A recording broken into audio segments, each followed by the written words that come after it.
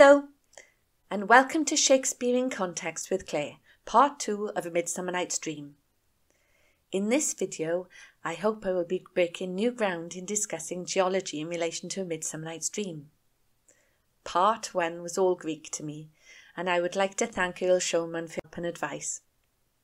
I'm glad to be more in my comfort zone with this one. Over a decade ago, I did a Bachelor of Science degree in geology. I'll be using my love of gardening and geology to find out more about Shakespeare's world. Shakespeare was a great observer of nature. He mentions hundreds of plants and flowers in his work. I'm going to concentrate on one small passage. My dad, an experienced gardener, has been quoting this line from A Midsummer Night's Dream for as long as I can remember.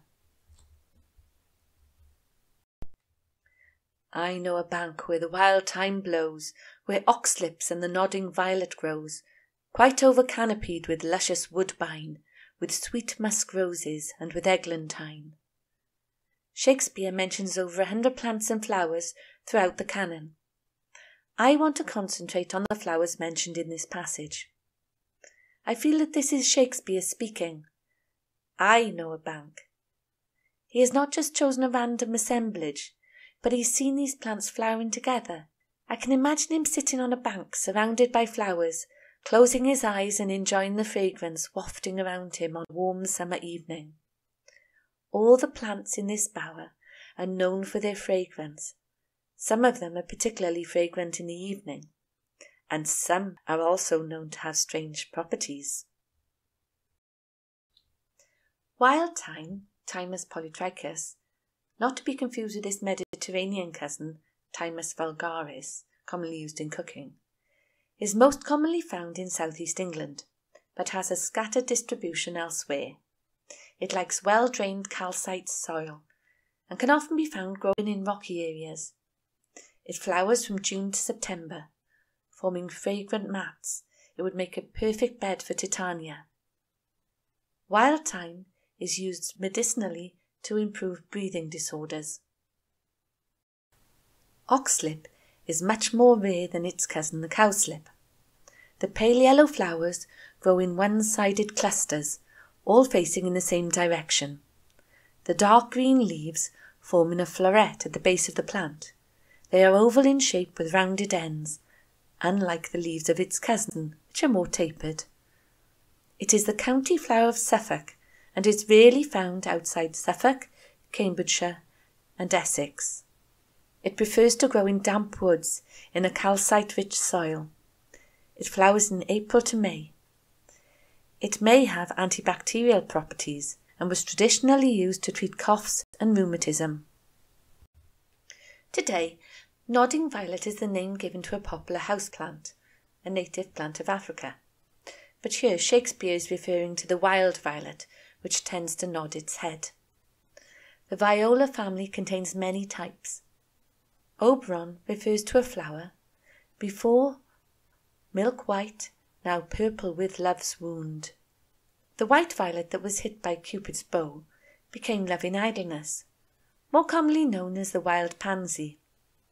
The common dog violet has no scent. All the flowers that make up Titania's bower are scented, so a more likely contender is the sweet violet, which is known for its heady scent. Legend has it that you can only smell it once, then it steals your sense of smell. It does actually contain a chemical which shuts off smell receptors, but the effect is only temporary. Roses are red, violets are blue, goes the rhyme. The flower struck by Cupid's bow was white. Viola persicifolia, or the fen violet, is now rare in England. It prefers peaty calciferous areas. It is only found in Cambridgeshire and Oxfordshire, as much of its habitat has been drained. The seeds are able to remain dormant for long periods. They often germinate in boggy ground that has been disturbed. The churned-up ground caused by the floods in 1594 might provide perfect conditions for the little white violet in the following spring as the ground dried out a little. Violet contains salicylic acid, which is similar to the pain-relieving compound in aspirin. and in addition to easing headaches, it can help support restful sleep.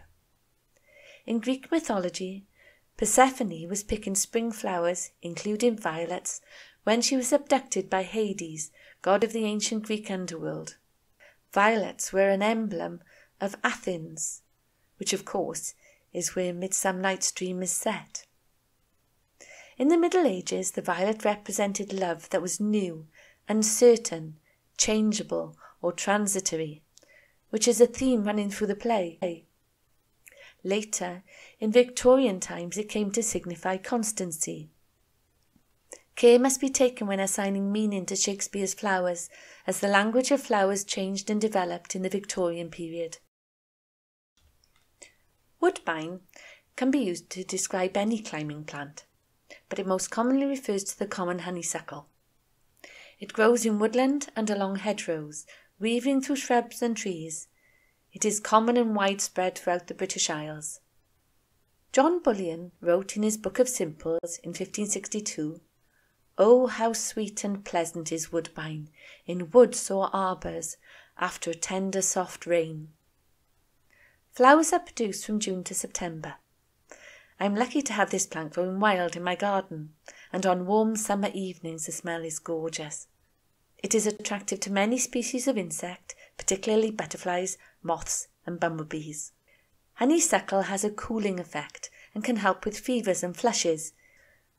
It is also thought to have contraceptive properties and can act as a laxative to counteract poisons.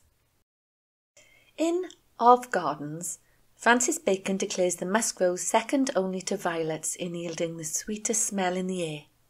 The origins of the musk rose, Rosa moschata, are unknown. It was thought to have been brought to England from Italy by Thomas Cromwell. In 1582, Hakluyt gave the date of the introduction of the musk rose into England as being then quite recent. It was a much sought-after plant for Elizabethan gardeners. It is thought that the rose by Titania's bower might have been the British native Rosa arvensis, known as the field rose, which tends to grow in hedgerows and at the margins of woodland. It is a vigorous plant that will grow in most soil types. It produces a heady scent, especially in the evenings. Bees, butterflies, and particularly moths are attracted to it. The photo, by J.R. Crellin, is taken near Llangors Lake. Field rose, or Rosyn Gwyllt Gwyn, wild white rose, flowers in June and July. The flowers and leaves of roses can be used as a cooling agent to reduce inflammation and soothe rashes. Eglantine, otherwise known as sweetbriar, is native to England. It has an aptly scent. It has numerous thorns along its stem, and it tends to grow on the edges of pastureland. Cows are fond of the hips produced after the flowers fall, thus providing natural fertiliser for the rose seeds.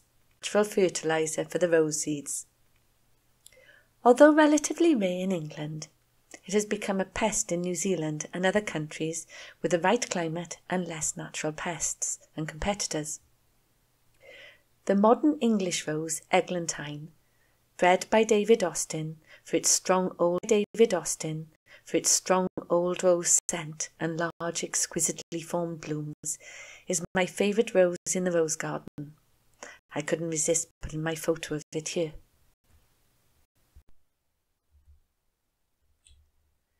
Quoting from Julia's Edible Weeds blog, referring to the flowers in A Midsummer Night's Dream, she says, "It turns out Shakespeare was very familiar with the wildflowers and folklore of his hometown of Stratford-upon-Avon in Warwickshire." So did Shakespeare become familiar with these flowers in Warwickshire or somewhere else?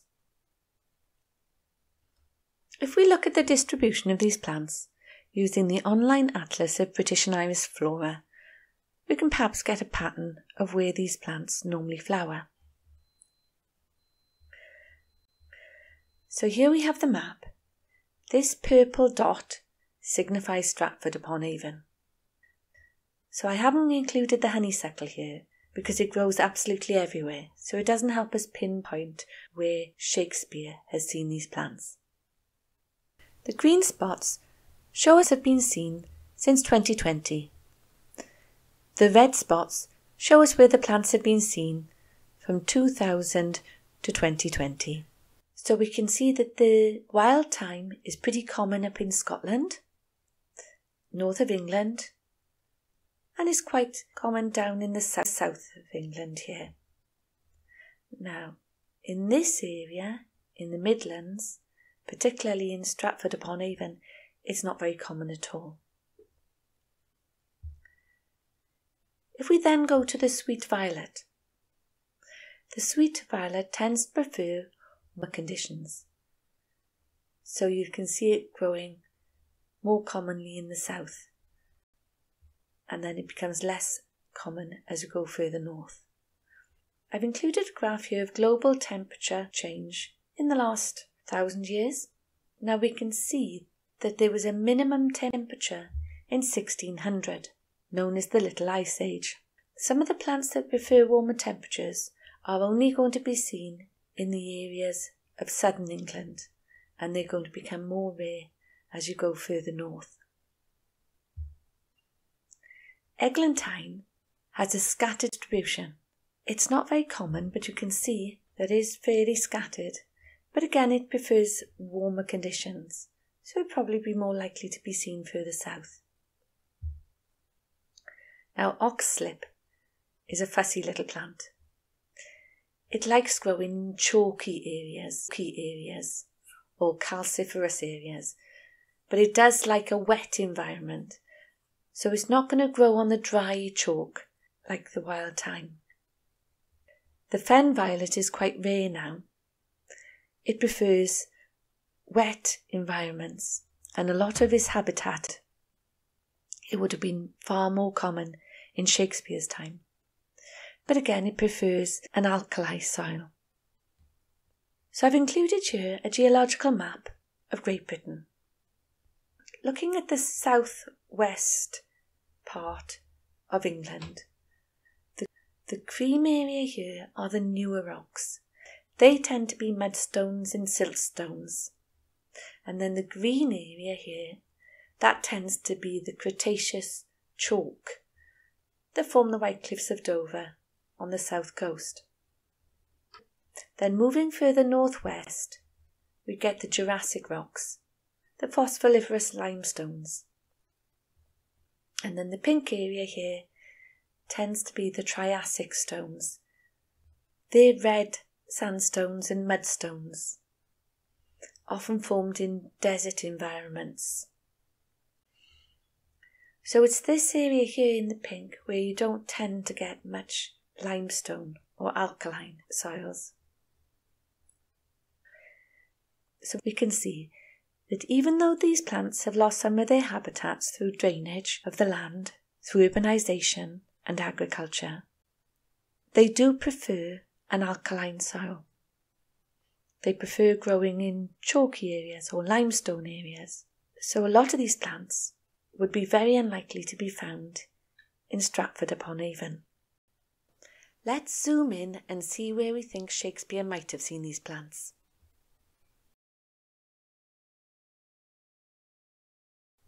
Here we have a map of the south of England showing London.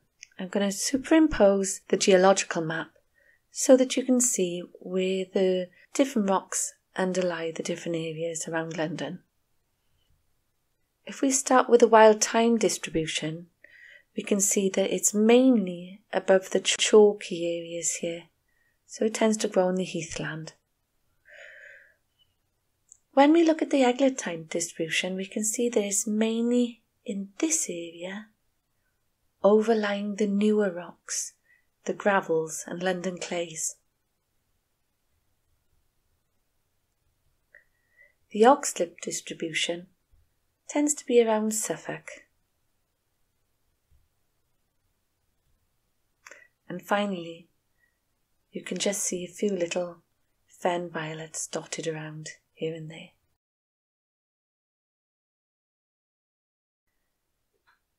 When I first started researching Titania's flowers, I thought that Shakespeare must have had a particular spot in mind.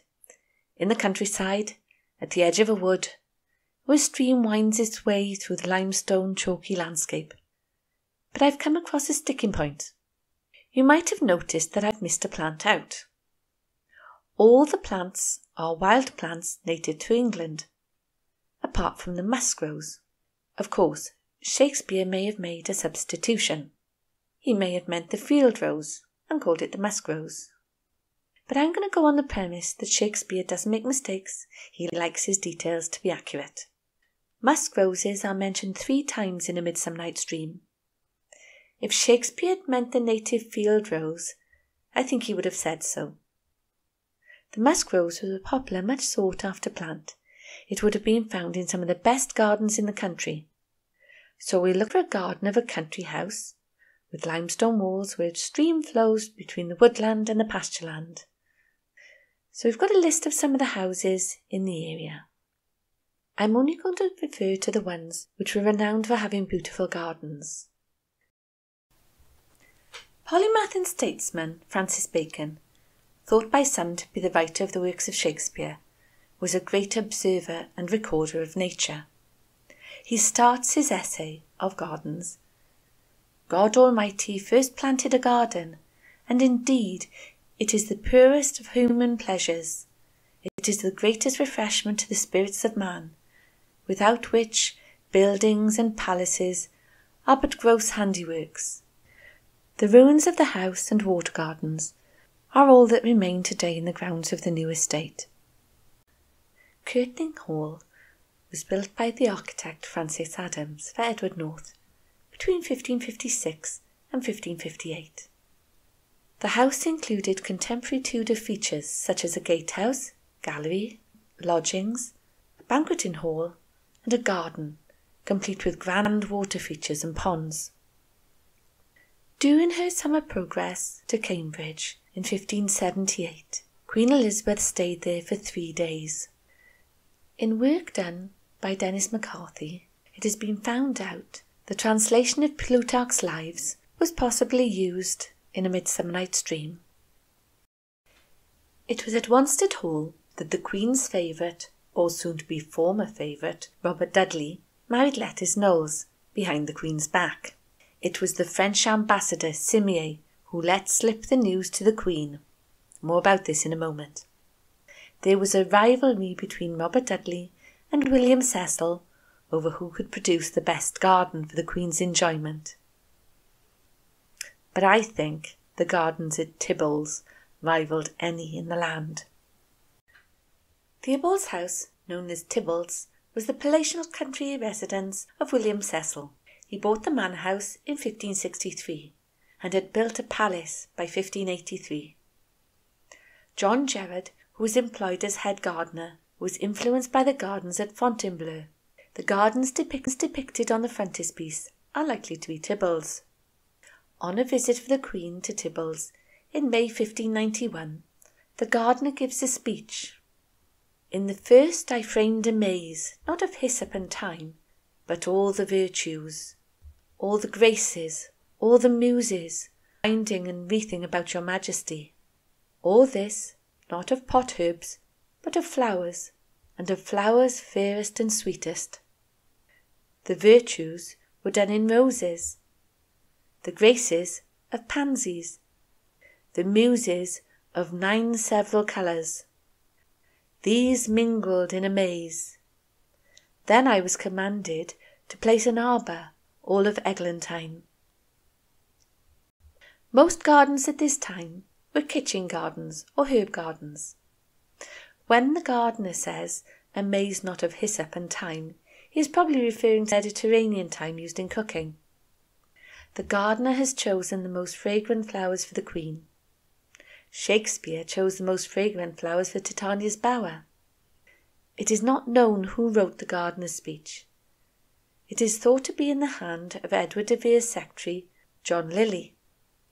It is common knowledge that there was no love lost between Edward de Vere and his father-in-law William Cecil. We don't know how much time de Vere spent at Theobolds, but 2 of his daughters were born there.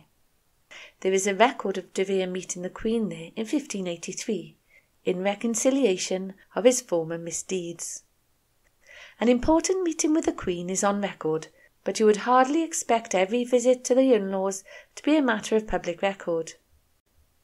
I can imagine that de Vere, who was a bit of a hothead, might have escaped to the garden after an argument at dinner, wandering along the banks of the waterways and sitting under a canopy of eglantine. The house is set in parkland, where the River Lee cuts through the chalk which lies beneath the London clay. Theobolds is a perfect location and habitat for Oberon's assemblage of plants. Gerard says in his herbal, "Conserve or syrup made of the musk rose, in a manner as before told in the damask and red roses, doth purge very mightily waterish humours, yet safely and without all danger, taken in the quantity of an ounce in weight." In 2015, Mark Griffiths realised that the frontispiece of John Gerard's herbal shows the 4 men that helped in its creation. He identified the 4th man as Shakespeare, Apollo, holding Aiden's flower in one hand and maize in the other. If you want to know more about this identification, please see Alexander Waugh's video, John Gerard Knew, which I will link below in the comments. There is no record that William of Stratford ever visited Theobolds, or in fact any of the other stately homes in the area. Prior to Elizabethan times, gardens were utilitarian. The first mention of a garden for pleasure was Cardinal Wolsey's garden at Hampton Court. During the religious wars, many refugees fled from the Low Countries and settled in East Anglia and South East England, bringing with them knowledge of horticulture. It was then in the late 1500s interest in gardens for pleasure grew. Botanists explored the countryside, collecting seeds and plants to bring back to their gardens. So it is likely that these gardens would contain all the flowers of Titania's bounty. William Coys was one of the first plantsmen in England to plant a botanical garden at his home, Stubbers, in Essex. His plants and seeds formed the basis for the Royal Botanical Gardens at Kew, which was on the estate of Queen Elizabeth's palace at Richmond. His garden at Stubbers was well known to Gerard prior to the publication of the herbal. Matthias de Lobel was one of the fathers of botany, alongside Carolus Clusius and Rembert d'Odorens. Lobel first came to England in 1566, possibly fleeing religious persecution. It was while he was living in London he became friends with John Gerard. In 1571, he set off with his friend Pierre Panat on a botanical exploration of England, before returning to the Low Countries. When he returned to England in 1596, he became superintendent of Lord Zouche's botanical garden in Hackney. The Physic Garden in Hackney was one of the few in existence in England at the time, and it became an important meeting place for botanists from the continent. Lord Zouche's house was 10-minute walk from Edward de Vere's house, King's Place in Hackney. In 1570, Lord Zouche, at the age of 14, was made a ward of William Cecil, alongside Edward de Vere. They both sat at the trial of Mary Queen of Scots, so they would have been well acquainted with each other, but nothing is known of their personal relationship. James I gave Robert Cecil Hatfield House in exchange for Theobolds in 1607, long after Midsummer Night's Dream was published. I could find no details of the gardens prior to this. As contemporary historian William Camden put it, the French aristocrat Jean Simier was most skilled in love toys, pleasant conceits, and court dalliances. The Queen was transformed into a radiant young woman again. It was rumoured among the courtiers that he had been giving the Queen love potions. Oberon asks Puck to place the love potion on Titania's eyes, and whatever she sees first, be it on lion, bear, or wolf, or bull, on meddling monkey, or on busy ape, she would fall in love with it. Elizabeth called Simier her monkey or ape, a play on the word simian. In Mother Hubbard's tale, Spenser refers to Simier as ape. If you remember, it was Simier who told the Queen that her favourite, Robert Dudley, Earl of Leicester, who she affectionately called her Robin, had secretly married. It might be a bit of a stretch, but Robin Starveling is a pun on Robin out of favour, starving for the Queen's affection. It was rumoured that Robert Dudley, annoyed at Simier, tried to poison him. The Duc d'Alençon was called Monkey by his brother. If you want to know more about how the Duc d'Alençon and French ambassadors are lampooned in A Midsummer Night's Dream, please refer back to Part 1 of Midsummer Night's Dream in Context with Claire. Golding, in his preface to Metamorphoses, describes his text as fragrant flowers most full of pleasant juice. He goes on to say that they could be beneficial or harmful, a cure or a poison. Oberon removes the effects of the love in idleness with wormwood, Artemisia absinthium.